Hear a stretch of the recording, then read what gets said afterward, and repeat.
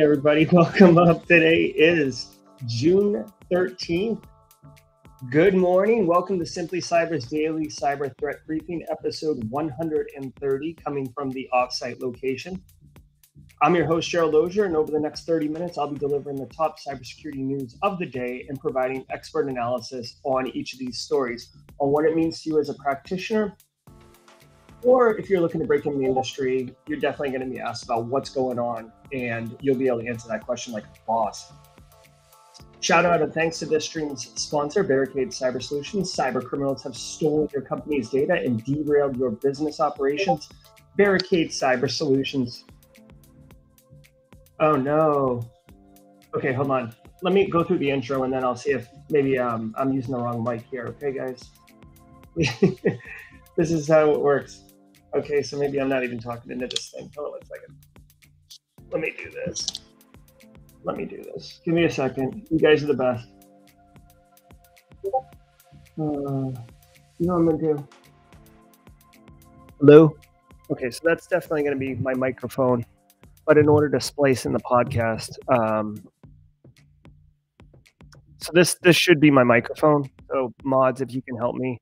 I'm holding it up to my grill too, so hopefully that sounds better.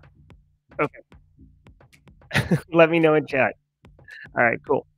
So what were we talking about? Oh, shout out and thanks to this stream sponsor, Barricade Cyber Solutions.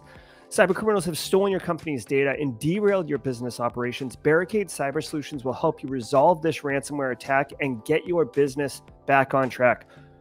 Definitely think about calling Eric Taylor and the Barricade Cyber Solutions team just to get prepped for a ransomware incident. If you don't have at least thought through what a ransomware would look like in execution at your business, this is what Barricade Cyber Solutions does. So when it actually happens, they can help you too. But like, you really should be thinking about these things. Also, Eric Taylor's in mod chat helping me out with the audio, so that's good. I want to remind you, if you hold professional certifications that require CPEs, each episode of the Daily Cyber Threat Brief is worth half a CPE, so that's 2.5 a week, 10 a month. Be sure to document literally the easiest and I would consider the most enjoyable way to earn CPs. How do you do that? Just say what's up in chat. If your username is Kimberly Can Fix It, maybe you change it and say, what's up, Kimberly McKnight, up in chat. That way you can point to it. But if your name is Mark Scott, you know, I think that points to itself, right? Good morning, everybody. If you're live, love it. Thanks for being here. I see 62 of you jumping in here. Goes to show you that it's all about the content, not about the audio or video quality. If you're on replay, thanks for catching the stream, you lucky ducks. Hey, I don't have access to my countdown timers and my overlays where I'm currently operating from, so just trust me. We'll talk for a minute or two, and then when you see the CISO series stuff jump on, that's when we're going to start the stories. But you know, we've done this enough times. This is our routine, people. So for the next, I don't know, say 2 minutes, let's just catch up in chat. I'll explain what's going on here, and I'll have to be messing with my audio to get it to work for everything. Okay. Oh, what's up? Thank you very much for the super chat, CyberSec Mom, bringing it. Love it. Thank you so much. All right. Let me see what's going on, guys. I want to tell you, no problem. Thanks, Josh. Thanks, Eric. Let me ask you this. So the mic is now on the desk and pointed up. That way I can access my coffee. Is this audio still sound good? Hopefully it sounds good. Guys, we will be raffling off a pound of coffee every single day this week, okay? Compliments of Whole Human Cyber Initiative. So super pumped about that. We're going to be doing the news stories just the same. Okay, well, you know what? I can hold this mic up in my grill. You know what I'm going to do? I'm going to hold it up in my grill. I'm going to be reporting live from the scene like a boss, okay? And after this first go round of getting all this sorted out, I'll add process improvements. I tried to add a little background lighting, guys. What's up? All right. Let me see. So the audio is really going to be a tricky one today until I get this figured out. Oh, that's a bit much, you guys. What if I talk like this? You guys don't know the struggle when it comes to content streaming with audio. All right, so I've been told not to eat the mic like a Twinkie. So if that's what I'm doing, my bad. All right, real quick, I do want to share with you guys, if you haven't done it yet, go check out Gerald Auger Simply Cyber on Instagram.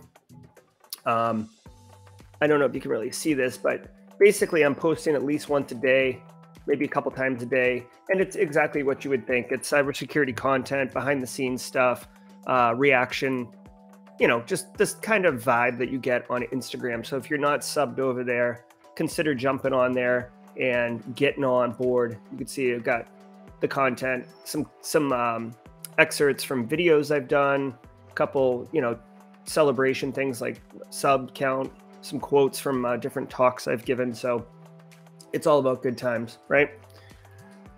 All right, let me go back to chat and see how everybody's doing.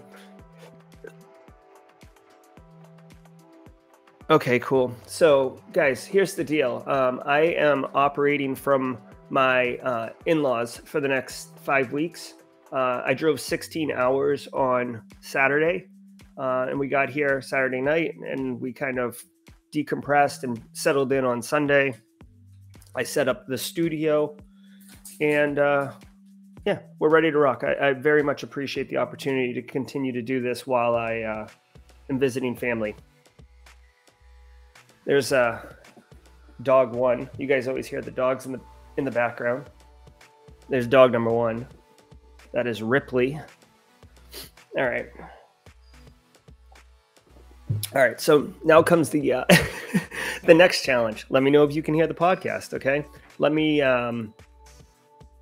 change my audio,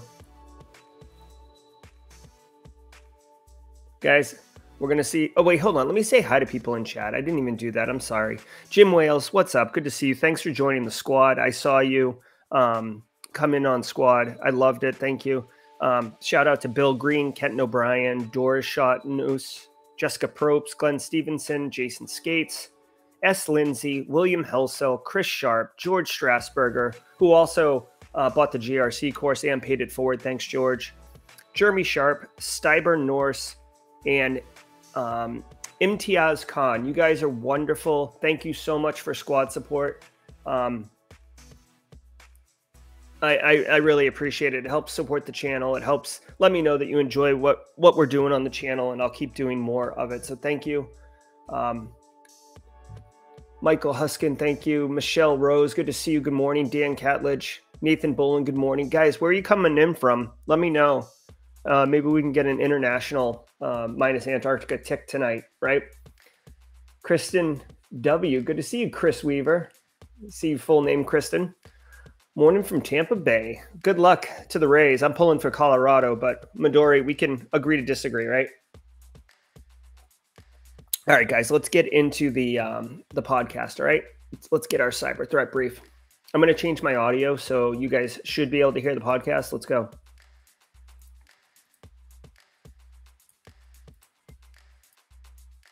Okay, mods, get ready. I need to know you can hear it. Here we go.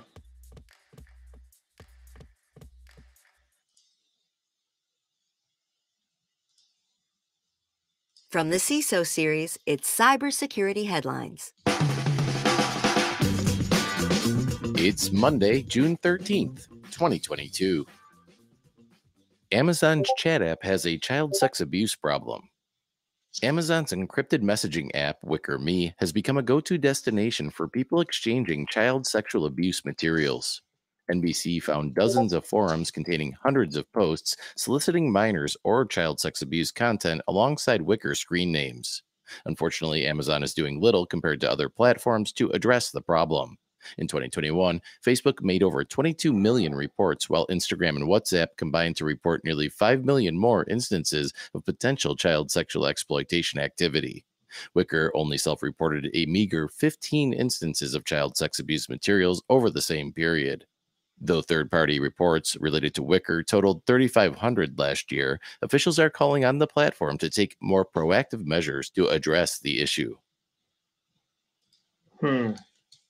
Okay.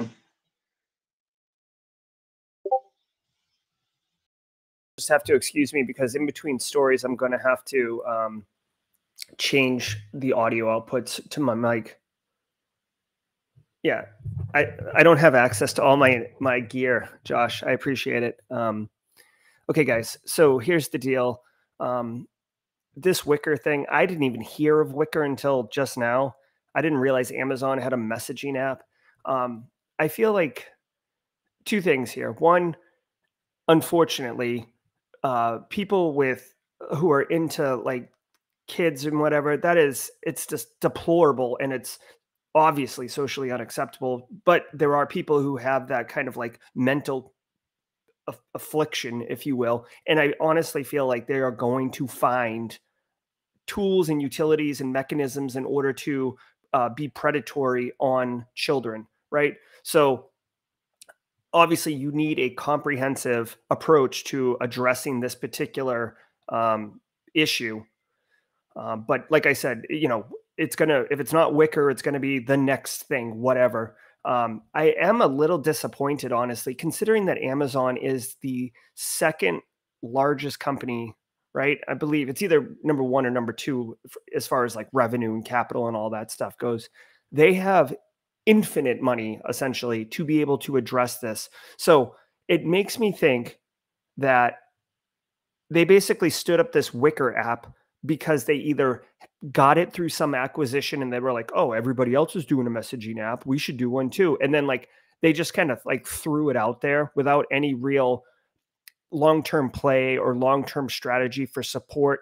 And this is what happens when you roll something out that isn't really ready for prime time or doesn't have support, which, okay, so now I'm thinking this is a direct correlation to information security. Okay. So let's bring this full circle to, or bring this to actually what matters to us. If you are a practitioner, you know this full well. If you're looking to get in the industry, this is a pro tip. Okay. You see this all the time where people are like, oh, let's prototype something. Let's beta test it. We've got a great idea, but like this R&D team, let's try it out. And they roll it out and it works well. And instead of pulling the prototype down and being like, okay, these are the things that work, these are the things that did not work, let's make a pro tool, let's do it right.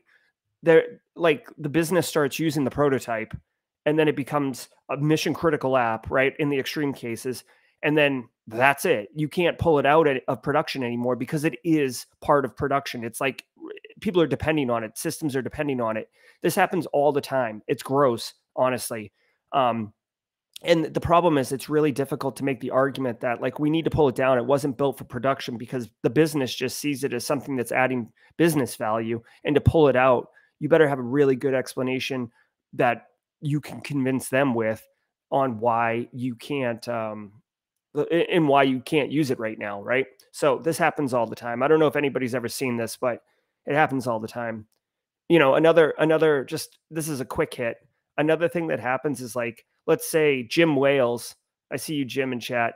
Jim Wales develops like a really sick, awesome prototype of like an access database that does something, right? Or like some chat app that leverages a couple like open source tools. And he demonstrates that like, oh, this chat app would be cheap to run and everybody would love it. And then it becomes part of production. Now it gets dumped on Jim. Is like, well, Jim, you're going to have to maintain it. And Jim's like, fine, this sucks, but fine.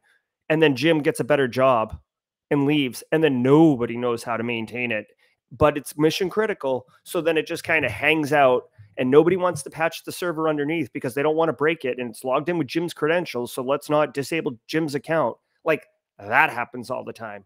It's gross legacy shadow IT type stuff. It happens all the time.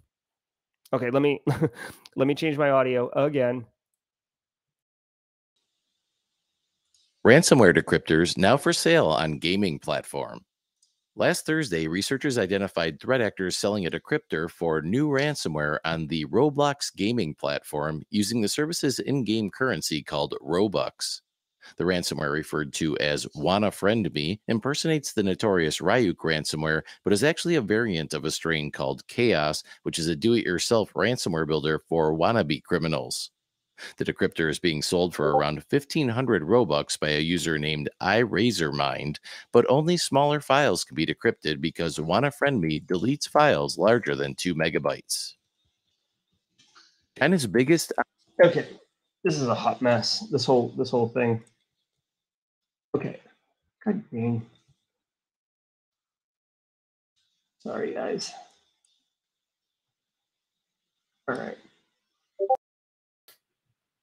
Yeah, I know. I shouldn't have to switch things. I couldn't test it this weekend though because I didn't have whatever. Okay, guys. So here's the deal. This Robux thing. I don't know if you guys know this, but this doesn't surprise me. Okay, there is all these like pay to play games are like Fortnite V-Bucks and Robux and Minecraft coins, right? It's an in-game currency. They're making a ton of money, and good on them for doing it. But it sounds now like this is like this is like amateur hour as far as kiddos learning how to commit cybercrime. So listen to this, guys. Okay, check this out. This is killing me. There are all these initiatives, right? On like, oh, like learn how to code. Like here's a Legos set and you have to code underneath it. Or like we've seen, or at least I've seen, because I have young children, Minecraft apps that like you can build a Minecraft world, but then there's like kind of like not WYSIWYG programming, but like you take chunks of code and you drop them in and they kind of fit together like puzzle pieces. So they'll have like conditional loops are yellow and variables are pink and functions are green, right? So you can kind of see them and you stack them together and you can build some basic functionality. And the concept is like STEM learning, right? We're going to teach our kids coding without all of the minutia of variable declaration and memory allocation, all this crap. We're just going to get it to them easy and then show them the output immediately with something that they know so they can be into it. This right here is basically very similar, except it's like if your dad's a cyber criminal and he's like, son, I really want to get you in the family business. Let's do like an easy ransomware, like drag and drop code, like drag and drop ransomware. So that's what this sounds like. And it sounds like you're targeting Roblox players. And by the way, like I guess the two things here that I'll point out. One, threat actors are going to go where the money is, right? These platforms, these ransomware, these Roblox platforms, these V-Bucks platforms, they are making massive amounts of money. So as long as there's tons of money there, people are going to go there, right? Secondly, kids don't know any better. So they are a perfect target, if you will, to attack because they just don't know any better. So educate your children if they do play Roblox, Fortnite, all these things, especially Roblox.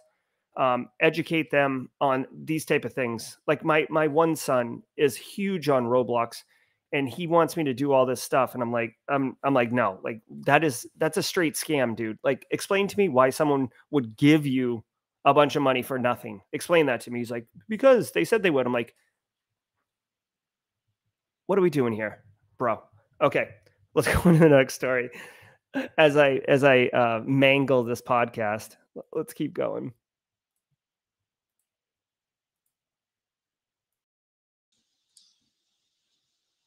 Online influencers go dark.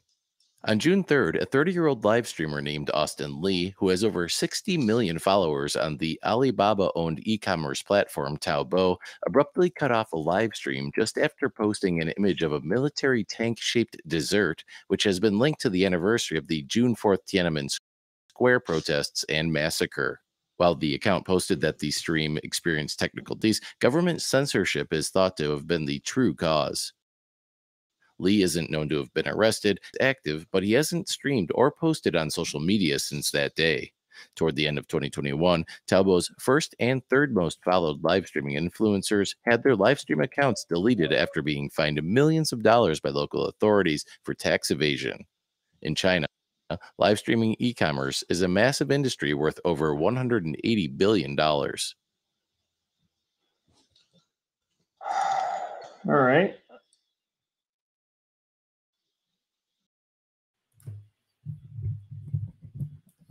Okay, like here's my shocked face. What do you think was going to happen? like, guys, we have seen it time and time again. There's like the only real information security story here is that this, the Chinese country rules as an authoritative, I guess. Like, don't blow me up in chat if this is the wrong word, but correct, let me know if this is not 100% accurate. But the government rules in a very authoritative manner. And we have seen this time and time again. There was a major tennis star, like Serena Williams-ish, right? Like that level of celebrity in China. And she had said something, or she had been like sexually assaulted by a senior military official and told people. And then she disappeared for like a week. And then she came back and apologized and said that she was wrong, right? This dude, 60 million subs, live streaming all the time, not having to switch between mic inputs, right? He's got a smooth operation. And he does something with Tiananmen Square. Of course he's going to disappear.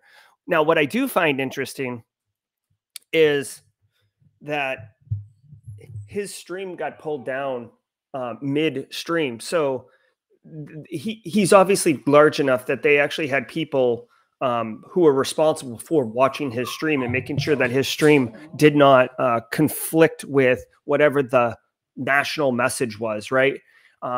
Because again, guys, think about this for a second. The whole idea, this is a macro level picture, okay, of our society. So, I'm not going crazy here, right? The main idea here is that we as people like become content creators and begin to have a platform to speak. This dude had 60 million people who, I'm sure he didn't get 60 million in stream all the time, but his message, his voice is unfiltered and it's his own, and he has influence, right? That's why they're called influencers, right? So traditionally it was the government pushing messages down and then like a couple major media outlets which would ingest the message and communicate to the masses, right? And people could have their own thoughts and opinions, but you couldn't reach a large audience effectively in order to influence or change the tide on some issue, right? Well, now with access to the internet and these streaming platforms, there's been a decentralization on whose voice gets heard and how that message goes out. And it's very difficult for these authoritative regimes to control that message, right? Like, what is the message? What is the spin? What is the propaganda that we want to highlight or focus on? That has been eroded because of stuff like this. So my estimate, if I had to agree, I read the word agree in chat. Sorry. If I had to speculate, what will happen is this individual will resurface by the end of the week, and he will have a completely different opinion of what he did and of like the whole thing, right? He'll probably also look a little different, right? Maybe a little lighter, a little more tired. So again, that's not really an infosec story. That's more of a neuro-societal story. Apple dives deeper into finance with new offering. After launching Apple Pay and a credit card in partnership with Goldman Sachs, Apple plans to offer a buy now, pay later offering in the US later this year. Consumers shopping with Apple Pay will be able to split purchases into 4 payments due every 2 weeks without incurring interest or late charges. Apple will use credit reports and FICO scores to make lending decisions and will limit transactions to a maximum of $1,000 each. Apple also plans to leverage its giant store of Apple ID data for identity verification and fraud prevention. And okay. All right, here's the deal. This isn't a major news story other than Apple is trying to squeeze every single penny out of all the customers all the time. We've seen this a couple times now where like for minor, not minor purchases, but like micro transactions, right? Most people take loans out for a vehicle or a home or a business, right? Large kind of investments.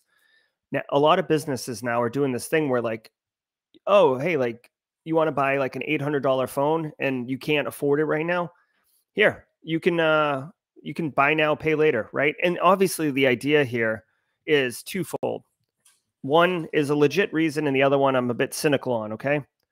The legit reason, you want it now and you can afford $200 a week for a month and they want it in your hand, because as soon as you get it in your hand, you start using it, you become not vendor lock-in, but committed to using that particular solution, and you're good to go.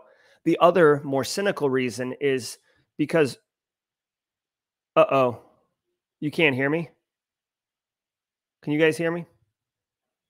I'm getting message that my audio is out. I'm getting message that my audio is out. Please. Okay, cool. Hold on. Does we can mean you can hear me? Okay, cool. Thank you. Thank you, everybody. I appreciate it. Okay.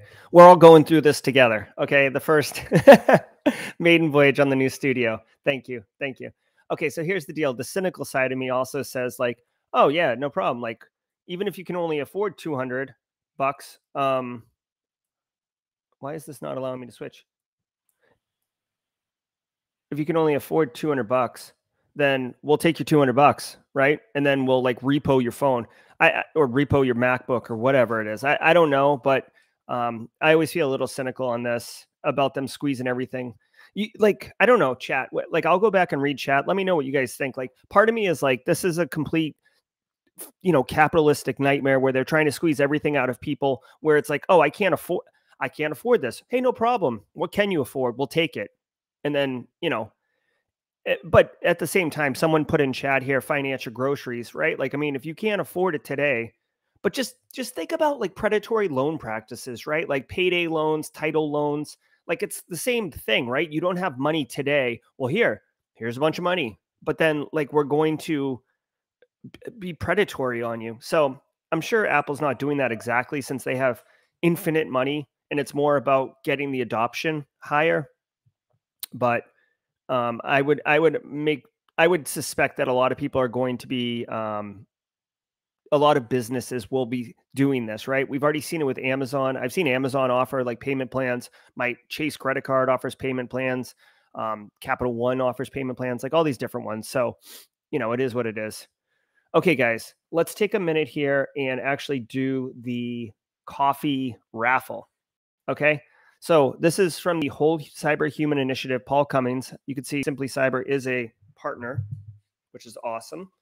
They are all about helping people take advantage of free cybersecurity resources. Part of the problem with cybersecurity is that there's so much to do. Like, there's so many options, so many ways you can go, that people who are new to the industry get overwhelmed and not sure what to do. And then they end up spending $7,000 on a boot camp, and then it doesn't really get them value. And then they're really upset, right? Like I just talked to someone recently. I don't know if she's in chat right now, but I actually did a little evaluation and helped somebody come to the conclusion that the boot camp they were in was a total no, it wasn't the value, and they were able to get all their money back, and they're already doing amazing things in a different way that costs nothing. So whole Cyber Human Initiative is doing that. They are going to be raffling off coffee, £1 a week. So guys, I mean, £1 a day all week this week. So the code word is spicy.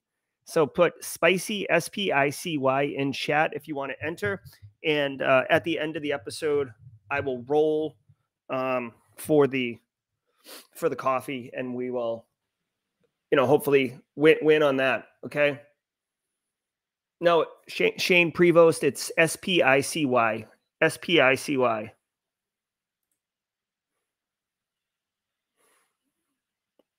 Oh, okay. I don't know why. Why can't I show that, Josh? I don't know why I can't show the CloudBot page, but must be OPSEC thing. Anyways, yeah, I see you guys all. Let's keep the stories going, and then we'll do the raffle afterwards, okay?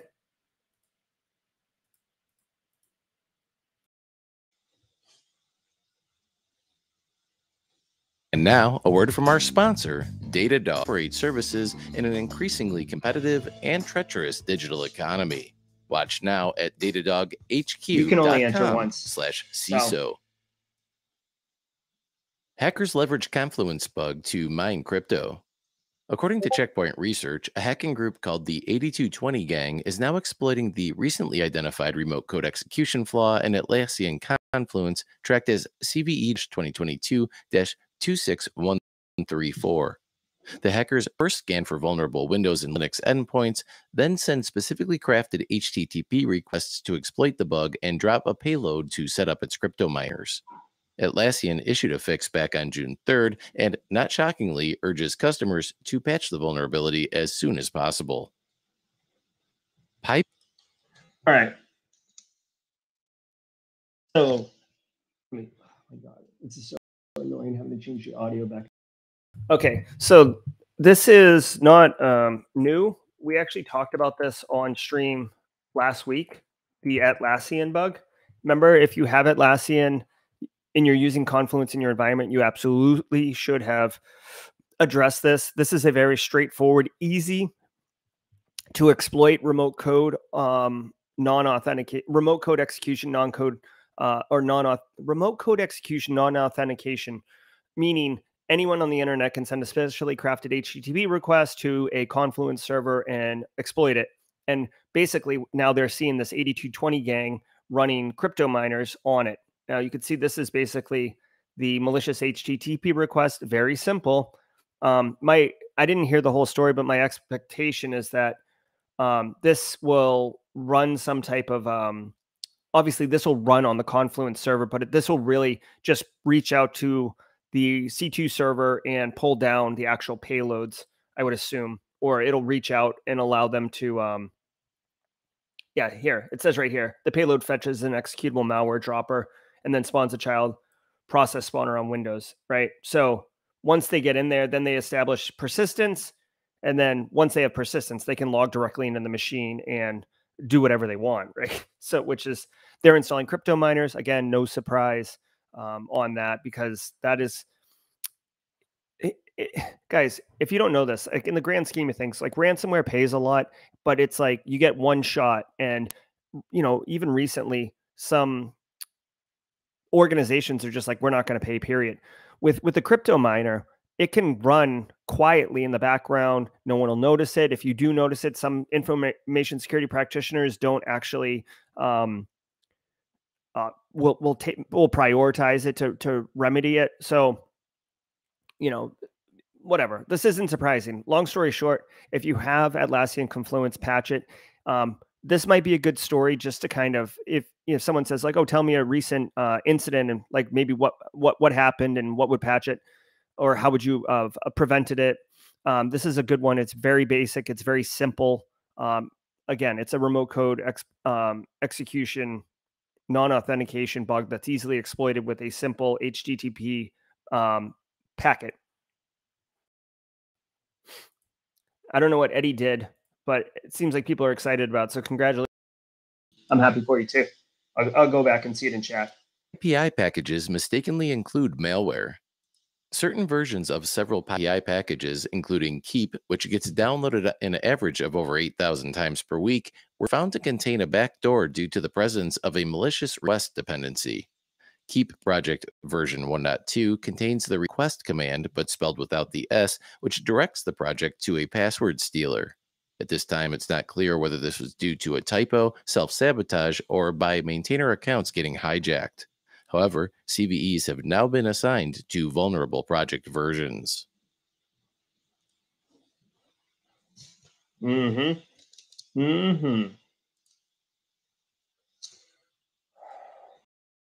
Okay, so this is not a surprise, guys. Okay, this is PyPy is a very popular Python package. Okay, like very popular.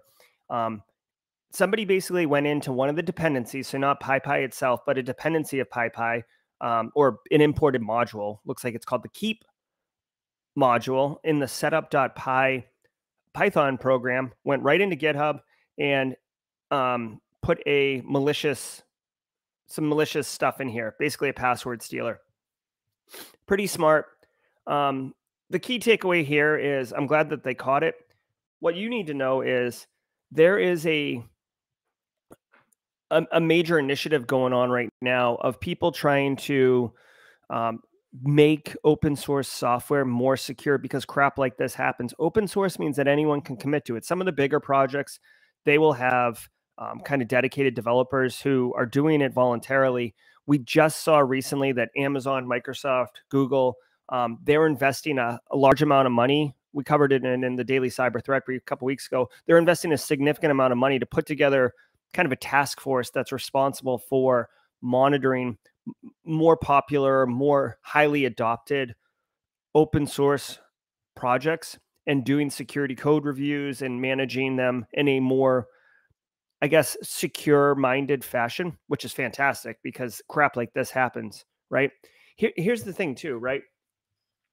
You could have this PyPy thing. It's not like you don't launch PyPy, right? You launch an app that uses PyPy, that uses Keep, right? So you could have this password stealer in your environment and not even know it because of like the quote unquote supply chain of open source software, right? People bake in things and then those things get baked into other things. We saw this famously in December of 2021 when Log4j exploded and people were like, we don't even know where it is. People ended up having to like actively attempt to exploit their own systems just to verify whether or not their softwares were susceptible to exploitation. So be mindful of this. I guess the key takeaway for me is I guess you'd have to look to see if you can tell if you're using this version of PyPy that calls this compromised dependency module, or go to this story here. I'll put the story in chat unless it's already in chat. This might be a good one just in general to familiarize yourself with, but there might be some guidance here on how to verify what. Are you fucking kidding me? Okay, I can't even post a chat because now I'm getting challenged for authentication. Whatever. Okay, so that's the takeaway here. Okay. And a real estate app. New Chrome extension helps conceal location info. On Saturday, a developer shared a new Google Chrome browser extension called Vital, spelled VYTAL, which prevents web pages from honing in on a user's geographic location. While users commonly use a VPN to hide their IP address and physical location, it is possible to use JavaScript functions to query browser info to find a user's general geographic location. Vital spoofs user location and user agent info using a Chrome debugger API, making the spoofing virtually undetectable. Those who wish to try out Vital can install it from the Google Chrome Web Store.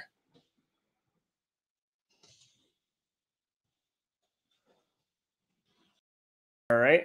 So it looks like even with a VPN, tricksters can be tricky and pinpoint your location. So this Vital extension has been added. I will be adding it to my Chrome right now. This is how easy it is to use. And there we go. So now I've got it. Yep. Let me do this. Doink. And you probably can't see it because of the pop-up, but oh, this is kind of cool. Nice. Okay, so it looks like you can actually configure it to look like it's coming from anywhere, which is nice. So I now look like I'm coming from Berlin. So that's pretty good. I know the audio is kind of bad. You could use a VPN and use this Chrome extension at the same time. I think the problem is like not the problem, but like the extension is basically just going to make it. The extension is going to be tricky with the JavaScript happening on querying your web browser session, right? So it might be a combination of user agent strings and some other nuanced, but this is at the application level, right? So guys, for a second, just think about the OSI stack. So the VPN kind of protects you and keeps your stuff anonymous at the network layer 3, I think, right? So at that layer, you're protected from the VPN. So it looks like you're coming from whatever, London. But at the agent level, at the application level, right? So 567 level, that is obviously there's a vulnerability with it where you can use JavaScript to pull that stuff. So basically, this Chrome extension is helping protect and subvert whatever kind of vulnerability there was at layers 5, 6, and 7 to protect your identity. So you would want to use these in combination with each other. Obviously, this is a Chrome extension, so it's only going to work on Chrome. if that's your bag. I'd be curious to see if this is also available on the Brave browser, since Brave is a really popular privacy browsing tool. It may be that it's a non-factor, but that's the case with using both of these. So maybe consider using those if you're a Chrome user. I will be using it. If you want to enter the raffle for the coffee, type in the word spicy in chat. SPICY. I see Jim Lund on the West Coast. Drop it in here. Nice job, Jim. Let's change our audio again. Do gamers make good soldiers? In May, the U.S. military live-streamed a virtual battle between the Air Force and Army, who competed against one another in the popular first-person shooter video game Halo Infinite. Over 500,000 people logged into Twitch to watch the Air Force win the military's first inter-service gaming championship. While Pentagon officials have become more accepting of gaming, critics contend that the military should not use video game platforms for its recruiting efforts. Some military officials assert that recruiting from the gaming community weakens the prospective recruit pool. However, Ray Perez, a program officer at the Office of Naval Research's Warfighter Performance Department, pointed out that, quote, people who play video games are quicker at processing information, end quote. And that does it for today. All right. Change the audio again. I will get this audio sorted out by tomorrow. Get down, dog. Okay, so this story, basically, the Air Force held a first-person shooter contest. They used Halo. I might lose some people in chat right now because of this. I don't like Halo. in the grand scheme of things, I'm not a Halo player. I've played it. I don't like the controls. I think it's not a great game. I'm gonna die on that hill. Now, the important story here is that the DoD is leveraging video games, FPSs, in order to probably, it's almost like a PR thing, right? To connect with the youth of today, kind of make that mapping between video games, FPS, and actually service. I don't know what the numbers are for recruitment into the U.S. military right now, but I do appreciate that they're doing this. Plus, I think it really speaks to how especially the DoD is making an effort to adapt, be less rigid, be less starchy, and kind of connect with the talent pool of youth today. So like Hack-A-Sat, Hack the Pentagon, this FPS type thing.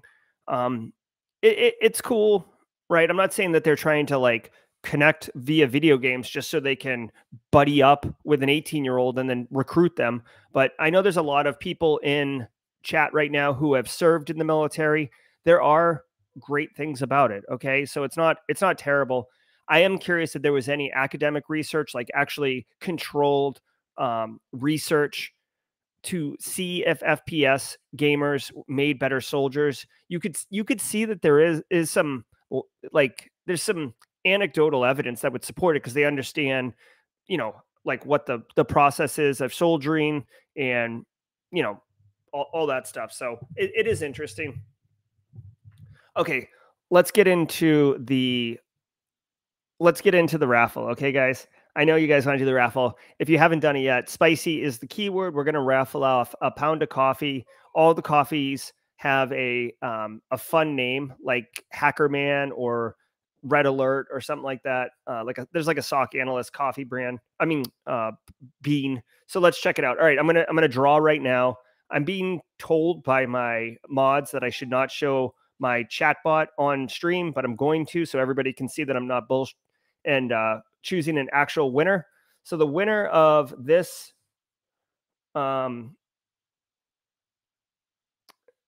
coffee, ready? Here we go. Good luck to everybody. We'll be doing this the same tomorrow. Here we go. John Samuel Y subbed on June 12th, which is yesterday. So Samuel, welcome to Simply Cyber, and nailed it on the first day. So John Samuel Y. If you are John Samuel Y, I need you to jump on the Simply Cyber Discord. Mods, can you do ! Discord? John Samuel, join the Discord and connect with Paul Cummings in Discord. You can DM me in Discord, and I'll give you his name and stuff. And hopefully I will be able to get my audio sorted out tomorrow and my video and stuff like that. Okay. Congratulations to John. Real quick, guys, I want to share a couple things with you. Oh, you guys won't be able to hear it, but I had sound effects ready just in case, right? Like so janky. Here, let me just do it really quick because I took the time to set it up, right? Here we go. For all those who are in the squad, new members. All right. Thank you so much. The squad. Love having you here. Guys, if you want, I want to remind everybody that this Wednesday at 11:30 a.m. Eastern Standard Time, I will be going heads up against Eric Taylor in the Threat Gen Red versus Blue Cybersecurity Simulator. So if you want to see me eviscerate Eric Taylor of Barricade Cyber Solutions, come join. This will be a major event. So it will be an esports broadcast event. So it will have on the Threat Gen channel, Simon Lindstedt and Clint Bodungeon will be broadcasting, providing expert commentary and analysis of both Eric's feed and my feed. You can come to Simply Cyber and watch my feed. I will be the red team attacking the facility. I've already got my methodology planned out, my strategy for attack. I'm going to execute the cyber kill chain. I'm not going to say any more than that because I don't want Eric to know, and I know he's in chat. And Eric will be the blue team defending as best he can from the onslaught that is the tidal wave that I will be bringing with my laser eyes. So if you want to come hang out, learn some cybersecurity stuff, have a great time, 11:30 a.m. The event will probably be about an hour long, just so you can kind of plan for it. Maybe take an early lunch that day, belly up to the keyboard and hang out with us. I will be playing music. I will be chill, and I'll be going for the throat on Eric. So that'll be a good time.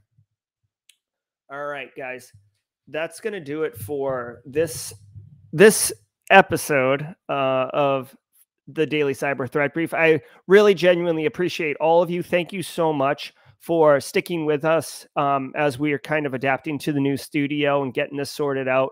I've actually ordered a new light to kind of fix the background. I'll get my audio set up after this with one of the mods. Josh Mason's actually reached out to me, and we're going to get this audio sorted out so I don't have to jump around like a silly clown. You guys have a great day. It was June 13th, Monday. Let's attack the week, and I'll see you tomorrow morning at 8 a.m. Have a great one, everybody. Thanks so much.